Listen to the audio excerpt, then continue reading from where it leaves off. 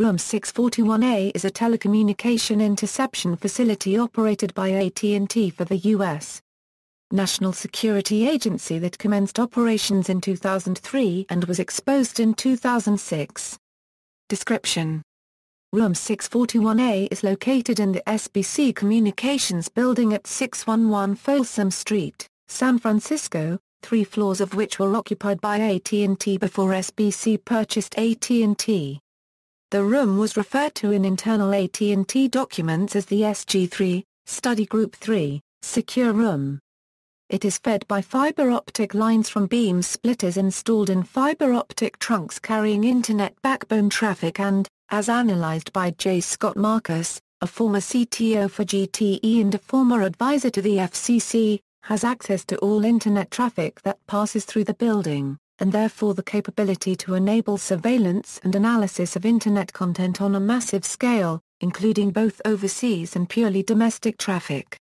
Former director of the NSA's World Geopolitical and Military Analysis Reporting Group, William Binney, has estimated that 10 to 20 such facilities have been installed throughout the United States. The room measures about 24 by 48 feet and contains several racks of equipment, including a NARIS Station 6400, a device designed to intercept and analyze Internet communications at very high speeds.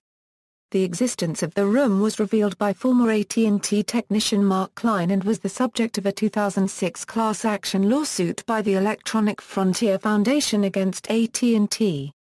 Klein claims he was told that similar black rooms are operated at other facilities around the country. Room 641A and the controversies surrounding it were subjects of an episode of Frontline, the current affairs documentary program on PBS. It was originally broadcast on May 15, 2007. It was also featured on PBS's Now on March 14, 2008. The room was also covered in the PBS Nova episode The Spy Factory. Lawsuit: The Electronic Frontier Foundation filed a class action lawsuit against AT&T on January 31, 2006, accusing the telecommunication company of violating the law and the privacy of its customers by collaborating with the National Security Agency in a massive, illegal program to wiretap and data mine Americans' communications. On July 20, 2006, a federal judge denied the government's and AT&T's motions to dismiss the case, chiefly on the ground of the state secrets privilege, allowing the lawsuit to go forward.